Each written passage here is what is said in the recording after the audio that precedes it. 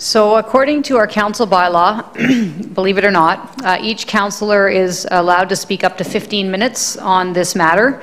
So I'm going to ask councillors to be mindful, without cutting themselves short from making the comments that they want to make, to just be mindful of the time and to try to be as concise as possible. So Mr. Coates, if you could present the bylaw for our consideration, please. For council's consideration is, excuse me, third reading to zoning amendment bylaw number 19-065. Thank you. I'll move the bylaw. Is there a seconder? Thank you. Seconded by Councillor Potts. I appreciate that. So I move this because the mover gets to speak first and also potentially last if necessary. And as with my instructions to council, I'm going to be as concise as possible. This is a very important decision facing council and the public this evening. And I think in some ways it's one of the most important decisions we've made in this term. Another one was the decision we made, and somebody asked, do we approve rentals in Fairfield? Yes, we approved a new rental building at the Fairfield United Church, and that took just as long as this application has. Took us 2.5 years to approve 15 units of rental housing. And here we are again after 2.5 years approving, hopefully this evening, 20 units of townhouses. And it shouldn't take this long to build housing in the city. So I think the decision that we're facing this evening, the question that I'm asking myself is, what kind of city does Victoria want to be? Do we want to be a city that looks back? Do we want to be a city that looks around? Or do we want to be a city that looks forward? And my hope, and I actually have a lot of confidence in this council, that we are a council that wants to look forward and that wants to build a city for the future. Change is really difficult. It's very difficult for us, and I can tell you that, being on the end of lots of hate mail about bike lanes for the last 4 years. Change is not easy. It's not easy. But what's more difficult is not changing. That's more difficult, because if we don't change, the world is going to change around us. And so while we've heard comments this evening and on other nights about people not liking 20-story buildings downtown or 20 units of townhouses in Gonzales, our city is growing, and our city is going to continue to grow. Our businesses are going to continue to grow. The restaurants that we like to eat at are going to continue to need employees.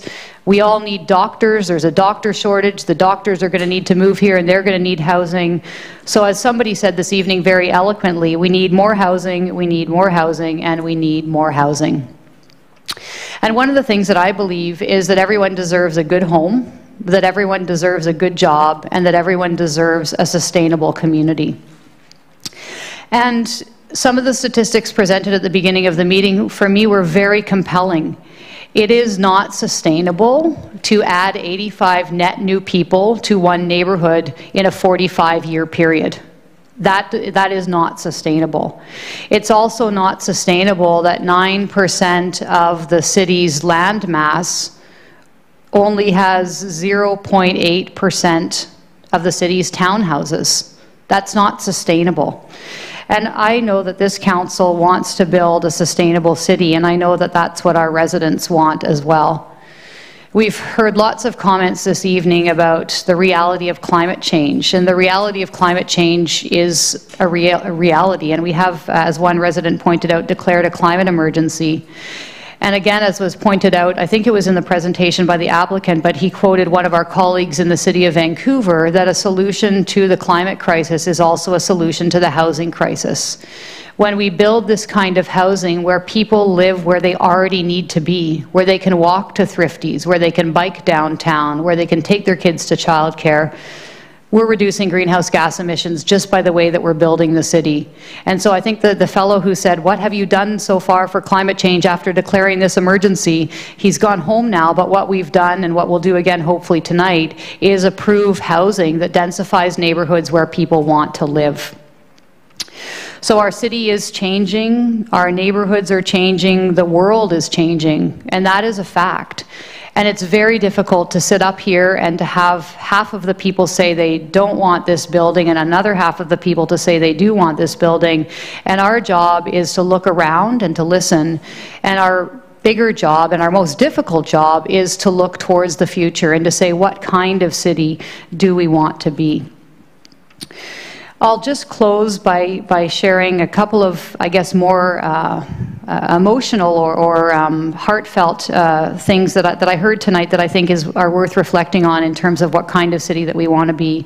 There was one person, and I think he's also gone home tonight, who said, kind of in a negative way, well, what, do we want Hollywood Park to be one big communal backyard? Absolutely, yes, we do. That's what I want for all of our green spaces. I want all of our green spaces to be filled up with people from, you know, seniors to young kids to families. That's what the Commons is for, and we've lost that. So I want that back, and I think that this development contributes to it. And I think the woman who did make this comment, which I'm about to close on, said that her son won't be home for Sunday dinner anytime soon. And I want a city where kids can come home for Sunday dinner. And so that's why I'm supporting this application this evening, and I hope that Council will as well. Councillor Potts.